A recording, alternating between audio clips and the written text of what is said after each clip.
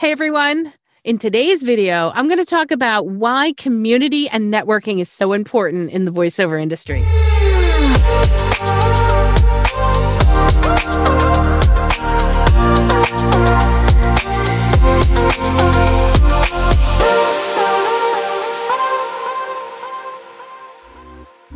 I'm Anne Ganguzza. Welcome to my channel.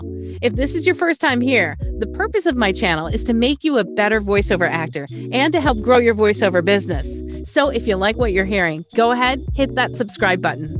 Having a network and a community in the voiceover industry is so helpful for your business. There's lots of reasons for that. The first and foremost reason would be it's a great resource for support, not only like moral support, but also business support. So we are working alone in our padded booths for many, many hours, and we don't have a lot of interaction sometimes with other people. And so the community that is doing the same thing that we are with like-minded jobs can be very helpful when we are maybe disappointed that we didn't get that gig, or maybe we need to know how much should I quote for this particular job, or even just like, well, what did you do in this particular instance? So that moral support, that business support is very, very helpful to have, especially in this isolated type of job that we do. Another good reason for having community and networks around is for referrals. A lot of times I'll have a client of mine that will be looking for a particular person that can either maybe speak a different language, or maybe they're looking for a male voiceover talent that would be good for a particular role. And, you know, knowing one another in the community, I can certainly refer to people that I know in the community that would be great for that job. And so that's another source of job opportunities for us with that.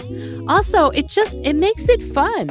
Because again, how many people do you know do voiceover? And so, especially because we are doing it in our booths alone, it just makes it fun to be able to get together and really just have some fun socializing, and especially at conferences. I know that with this pandemic, the conferences have kind of been virtual, and we can still have fun virtual, but someday we will be able to get back together again. And I know that that really generates a sense of friendships that last a lifetime.